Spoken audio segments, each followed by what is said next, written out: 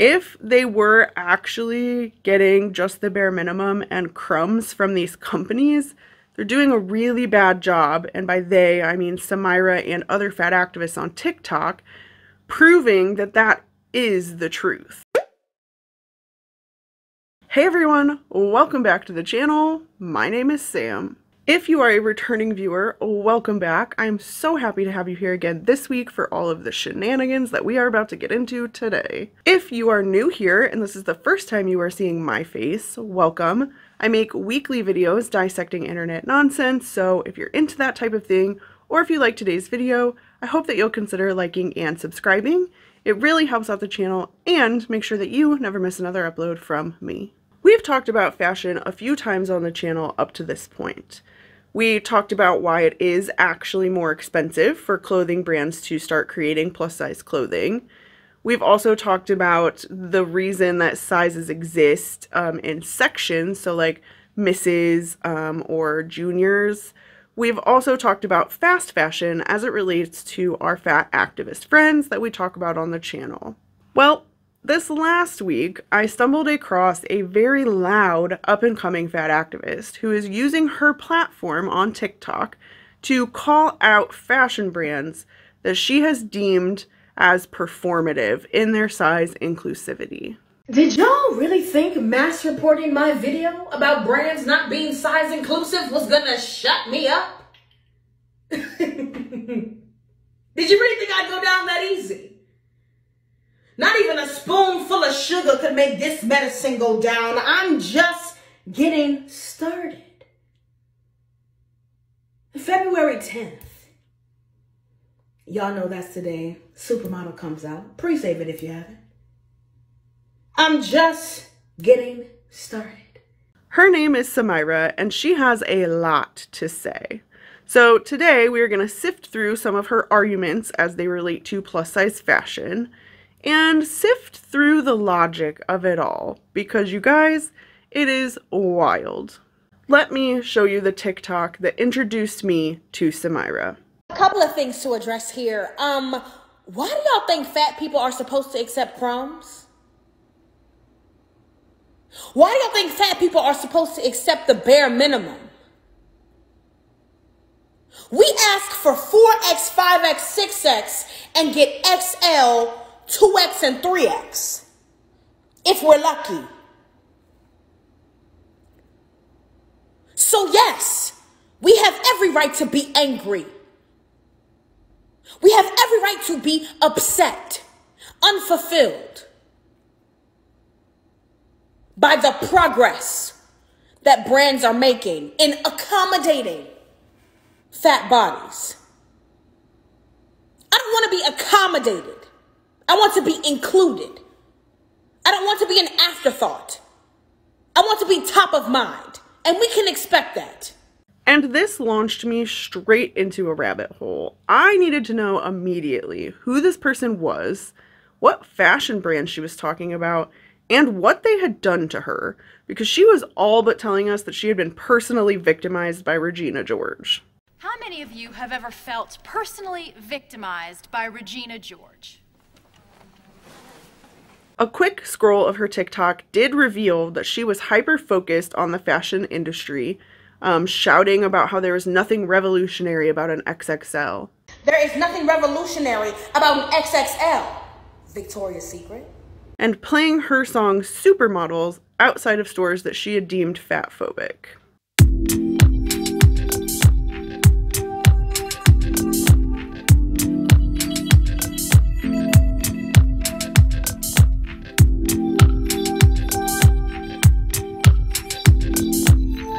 But amongst these videos where she is so angry at the fashion industry, she has this micro series called If It Looks Like You Can Fit It, Then You Better Go and Get It.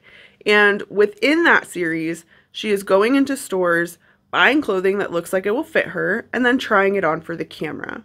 On today's episode of If It Look Like You Can Fit It, bitch, you better go and get it. We went to Zara. Either way is scary. And what's also scary is that everything in here is a small, medium, or large. Let's try them on. So you telling me that this is a medium? A medium?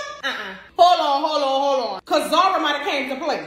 Yo, this is a medium. A medium. Don't ever play my face again, Zara. Now, I have to admit, I do actually like the concept of her micro series because I do think it's a nice reminder to people that these fashion brands do make clothes like they're on Whose Line Is It Anyway. The sizes are made up and the fit doesn't matter. And in many of these videos, we see Samyra coming back from these stores that she's deemed fat phobic with clothes that are a size medium or large, which would be below the size that she's shouting that she wants them to make, and they fit her the same way that she regularly wears clothes on her channel. And after watching all of these TikToks on Samyra's channel, I am struggling to understand why she is so angry, right? It was a very angry introduction that I had to her, but it doesn't quite make sense. Her chief complaint seems to be that she wants these clothing companies to make a 3X, a 4X, and a 5XL because an XXL is not revolutionary. She has told us as much. And what's interesting is that she's making these demand videos while also making videos for her micro series showing us that she can and does wear medium and large in these brands that are fat phobic for not making those larger sizes. Now, perhaps the worst part of this, in my opinion, is that she is also making TikToks where she is openly trashing fashion brands who are making these sizes of clothing a part of their regular brand. Look, I'm not naming no names, but feel free to be Nancy Drew, Jimmy Jones, I don't care.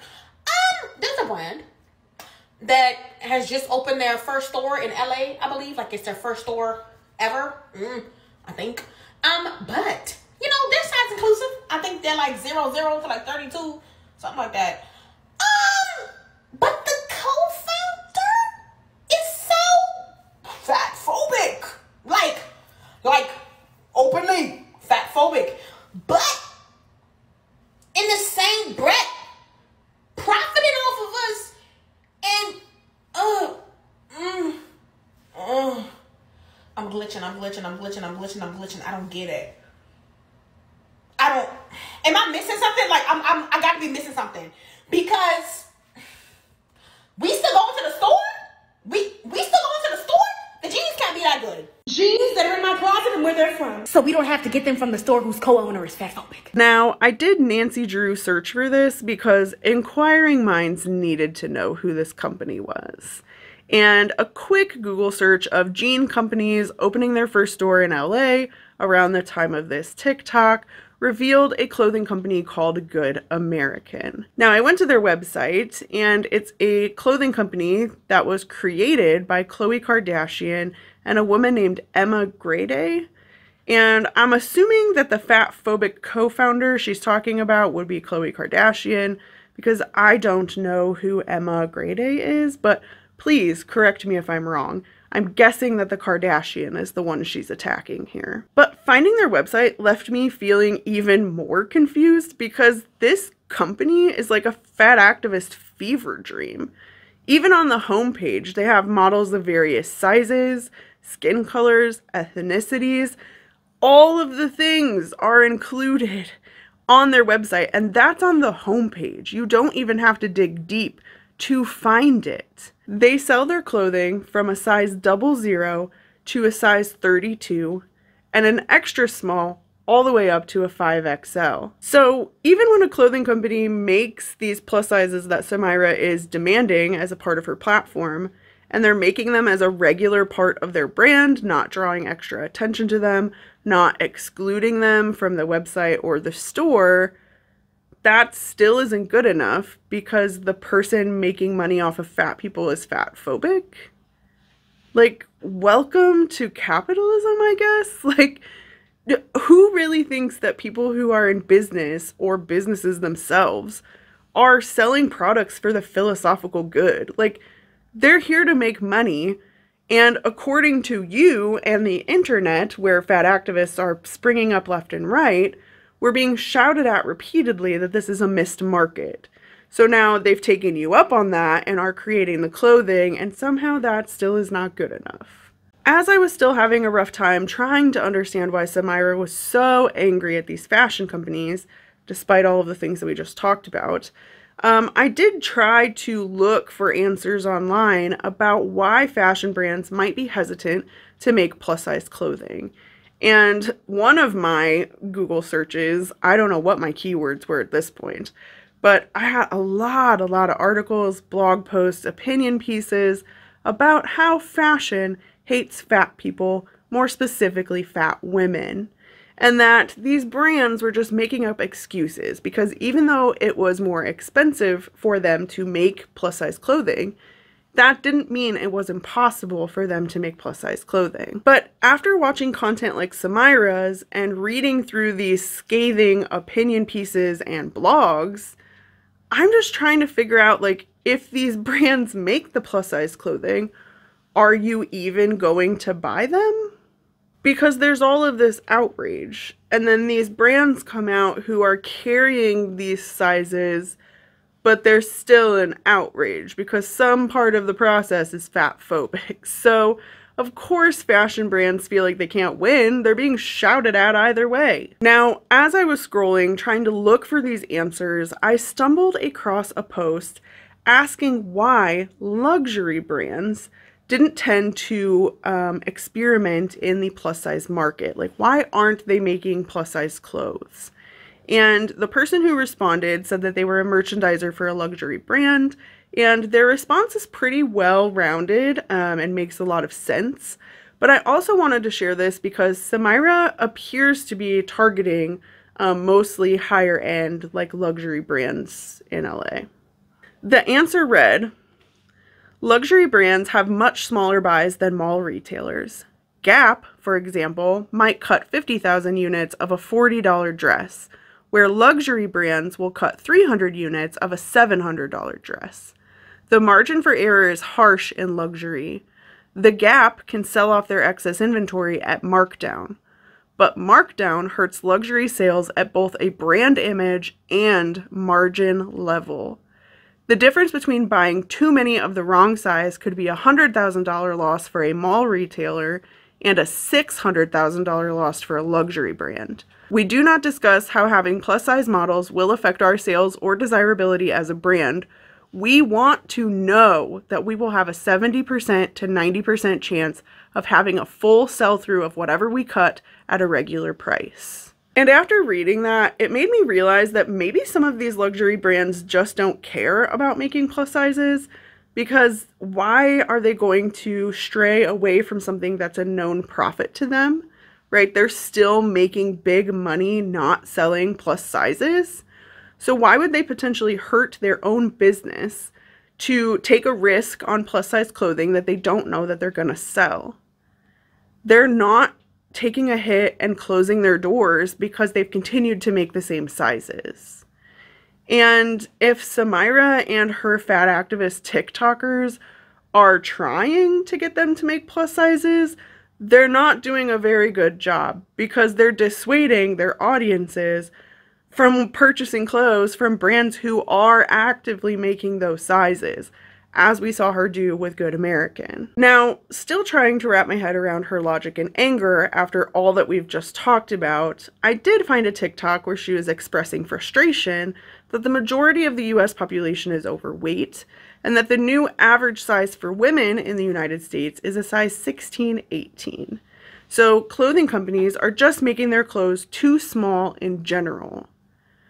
But then she did have a TikTok where she shared her own measurements. Make me some velours with sparkles and feathers. The bust is 52.5. The waist is 49.5 or 49.8, something like that. And the hips is 63. Thank you. Now, I needed to translate this for myself, so I went to the Torrid website and pulled up the handy dandy sizing chart. And what I found is that in Torrid sizing, Samyra would wear a size 24 in their shirts, most likely, and probably a size 26, 28 in their pants. Now, as I've said, we saw her ranting about the US population being overweight, and most women wearing a size 16 to 18, right? That's the average size. But she is well above that average size. And if you don't know, a size 16 to 18, according to most sizing charts, can wear an XXL, sometimes an XL, and sometimes a large. So who is she advocating for? Do you see what I mean about the logic? It's just not tracking here, because they are making clothing for the average woman who would be considered plus size, right? A 16, 18 would fit into an XXL. And we've already seen her admit on her own platform that she can wear a large or a medium from some of these brands that she's deemed fat phobic. And this makes me think of that first TikTok. It takes me back to the very beginning of this video, where she is angrily expressing that fat people do not have to accept the bare minimum. They don't have to accept crumbs from these clothing companies. If they were actually getting just the bare minimum and crumbs from these companies, they're doing a really bad job, and by they, I mean Samyra and other fat activists on TikTok, proving that that is the truth. Because when I first saw Samyra's TikTok, even without having tracked through all of her content the way we just did, the first thing that popped into my brain were her fat activist colleagues on TikTok who do fashion content. So I'm talking Abby Hoy, who told us that she has a pharaoh's wardrobe. So much clothing. A problematic amount of clothing. An amount of clothing no one person could ever wear in an entire lifetime. I have a pharaoh's wardrobe for no reason. Or a creator like Anna from Glitter and Lasers, who has a seemingly endless closet and is constantly posting fashion content.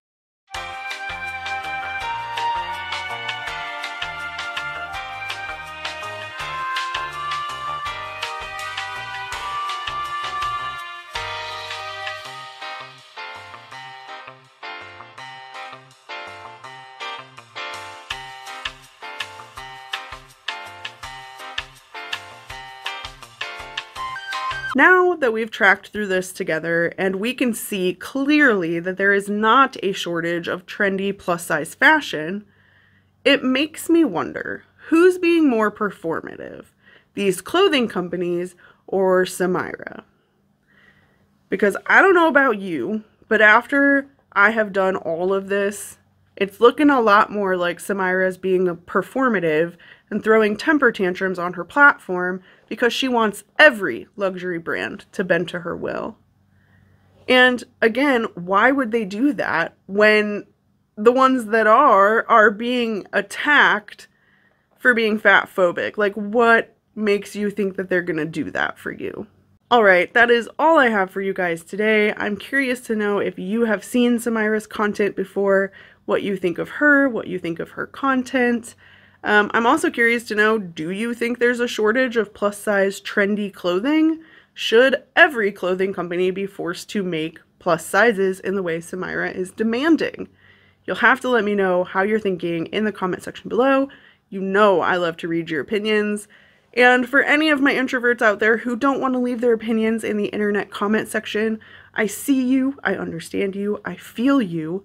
Please go ahead and leave me some sort of clothing emoji in the comment section. As always, thank you all so much for being here with me today. I will see you in the next one. Bye.